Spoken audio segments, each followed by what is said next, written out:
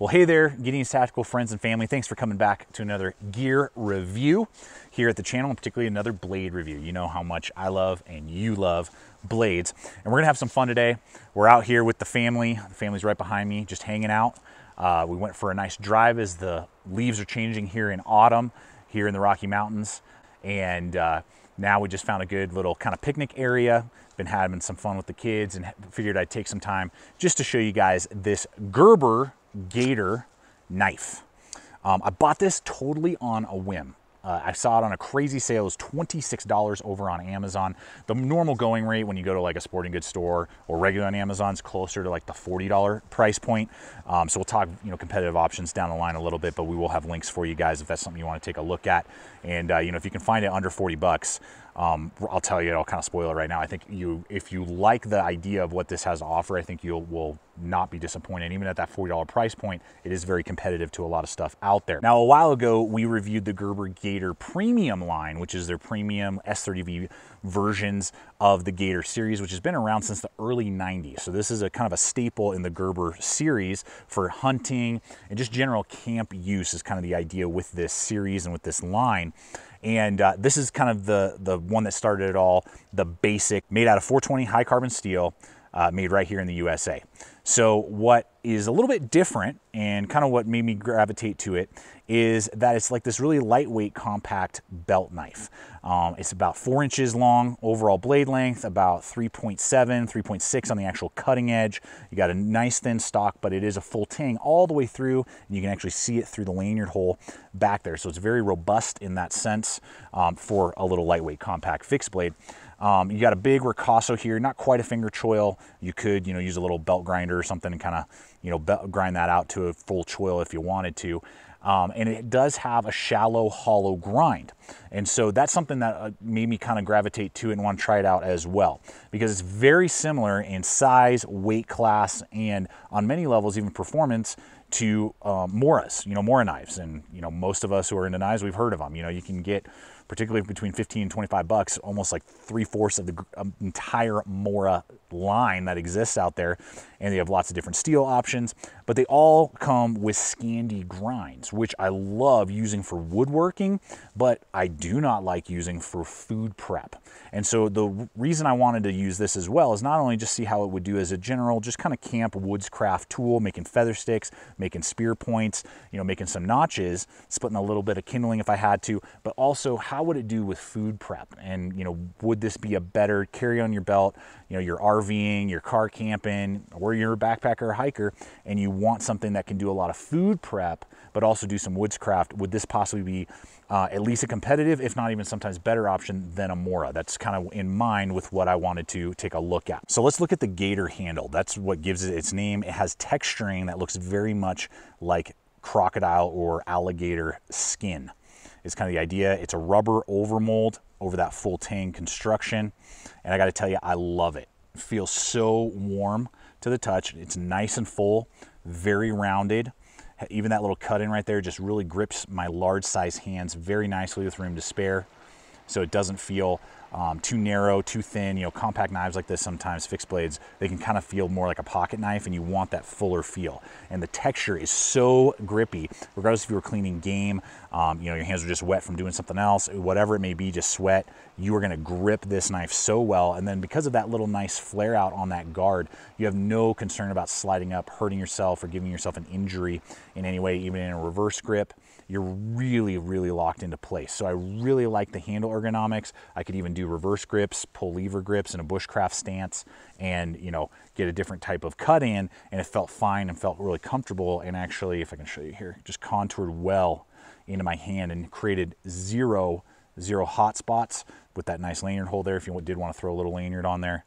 And it just feels very good and has that very natural sweep into your hand when you grip the hand. It just feels very organic and ergonomic, and so that's a huge selling point to the entire Gator line. I mean, regardless if it's the premiums or these, that you have this very comfortable, very contoured grip so that you can use it for an extended period of time. It's not gonna get slick, and it's not gonna fatigue your hand. Now for the blade, I love that just classic drop point. You can't complain.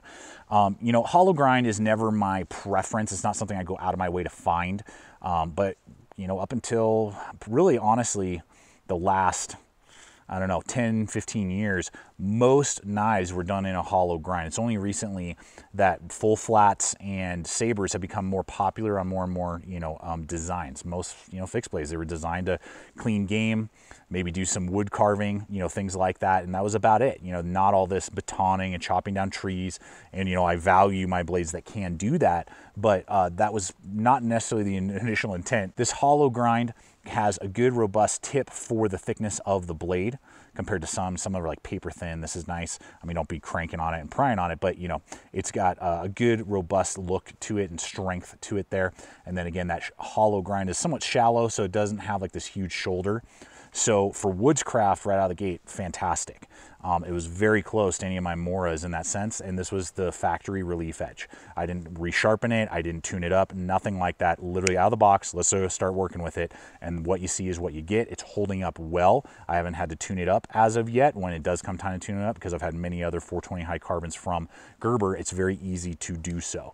Rather rust resistant as well. It does have a little bit of like not a powder coat, I don't think, but just a coating on there. It does not have a 90-degree spine. It's got a rounded spine, but you could easily, if that's something you're into, round that off with a grinder very easily because of the softer 420 compared to, say, some premium steel. I would have liked to have the blade a little bit further in there.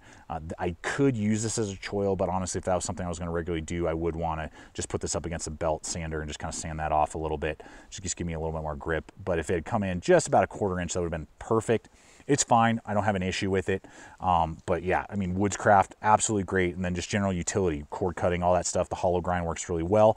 Then food prep absolutely outperforms any Scandi ground, Mora, or, Finhawk, or other brands that I have, just because of the edge geometry and the grinding. It's just designed to slice through meat and vegetables and fruit and things like that way easier, and just will be a more enjoyable experience when you are working in your camp kitchen preparing food, or if you were using this to prepare your game. And guys, at this point, I do want to hear also from you guys that already currently own the Gerber Gator, particularly this original one, and what has been your experience? You hunters, you guys who've been using it as your general belt knife. I love reading the comments. I know the other viewers do as well. What's been your experience? I know when I was posting some of the Instagram photos, some of you guys were commenting that you've had this since like the late 90s and you clean game with it every single year and you love it. So just want to hear from you guys what's been your experience, overall with this blade and this design. All right, guys, so we're going to take a look here at the sheath. That's a massive, important part of any knife. I don't care how budget friendly it is. I don't care how expensive it is.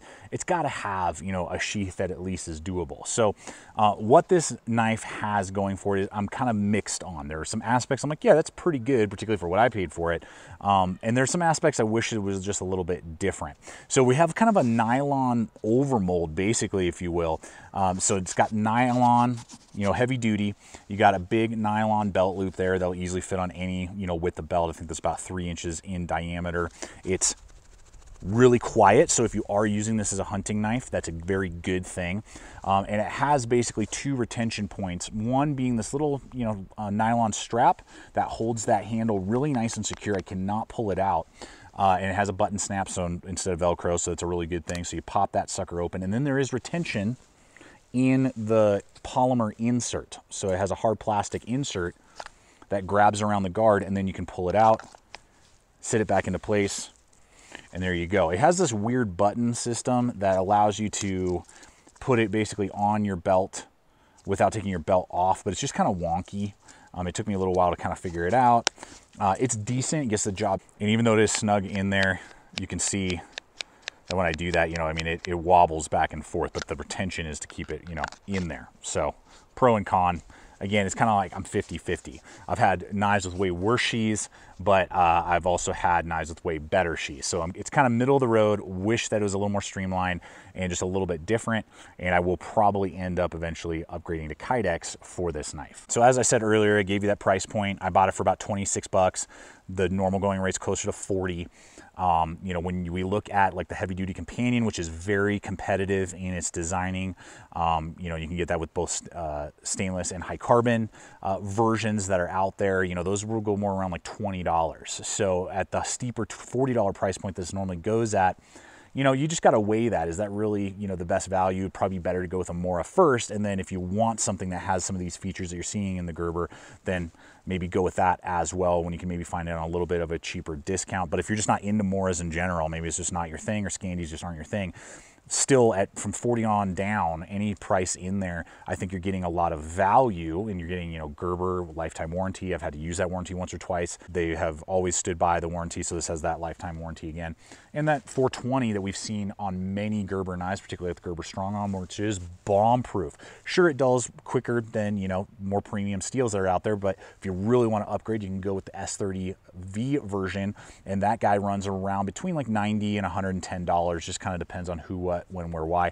Those will be included in the links below. This is just the kind of even lighter, more budget-friendly version for those of you who don't want to break the bank but want USA made and want this kind of general utility hunting, camping style blade. Well, folks, there you have it. Thanks so much for coming over here today. I hope this video has been fun, entertaining, but just showing you what this Gerber Gator is doing, why just kind of on a whim I decided to grab it, and I really am digging it, particularly for that $26 price point.